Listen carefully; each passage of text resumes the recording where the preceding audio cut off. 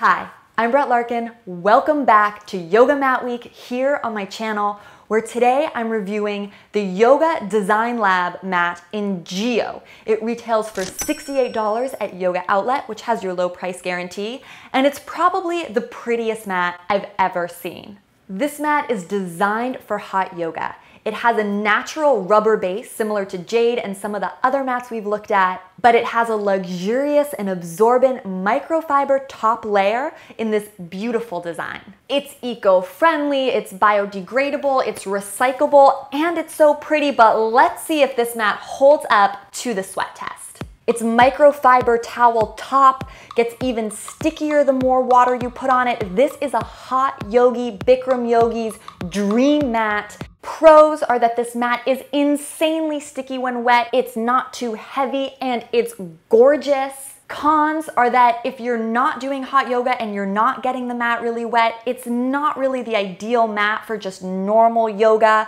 I felt my feet slipping a tiny bit just because it is sort of like doing yoga on a towel. So unless you're doing that hot Bikram yoga where you are going to be drenching the mat, I don't know if it would be my #1 pick for you. This is my pick along with the Gayam Sole Dry Grip for Bikram yogis, hot vinyasa yogis who know they're going to be sweating and drenching the mat every single time.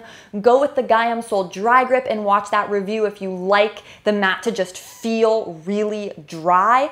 And go with the Yoga Design Lab mat if you need a pop of color in your life and you like the towel-like texture. Make sure to give this video a thumbs up if you like this review. That'll help me a lot. Stay tuned for all of Yoga Mat Week with me, where you'll meet your yoga mat soulmate. Be sure to subscribe to my channel if you haven't already. Comment below, do you think this mat is beautiful? Yes or no? Which mat are you gonna buy out of the ones I've talked about so far? And from my heart to yours, namaste.